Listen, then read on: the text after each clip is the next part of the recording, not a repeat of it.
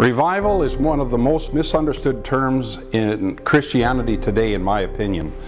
Revival is used to describe all kinds of phenomena, and that we are almost afraid to use the word. But revival is real.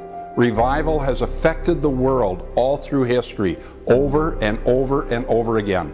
Any honest reading of history, there's two things that have affected the world, and have been history changing, history milepost. And one has been pandemics, and the other has been revival. Pandemics have affected history all back to the beginning of time. But in written history, we can go back to 500 BC or AD, and we can see how one of the worst pandemics affected the world, but it also had a very spiritual effect in the world.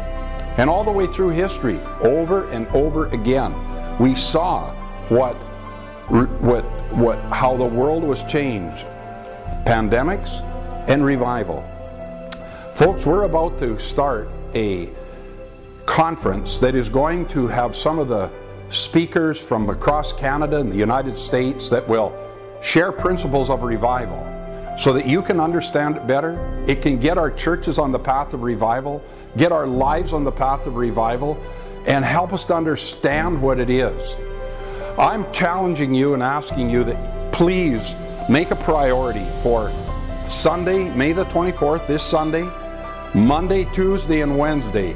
Each one of those days we're going to have different speakers sharing principles and sermons on revival and what it is and what it can do for you, for your church, your family, your community, and your country. God could be arranging all of this for one of the greatest history, life-changing times the world has ever known.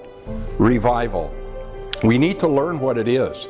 We need to seek God for it, and like all of the things of history, they came, but they never surprised God.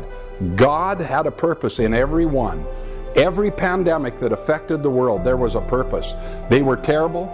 There was death, there was isolation, there was quarantine, but there was following it, light, life, and the amazing things that came.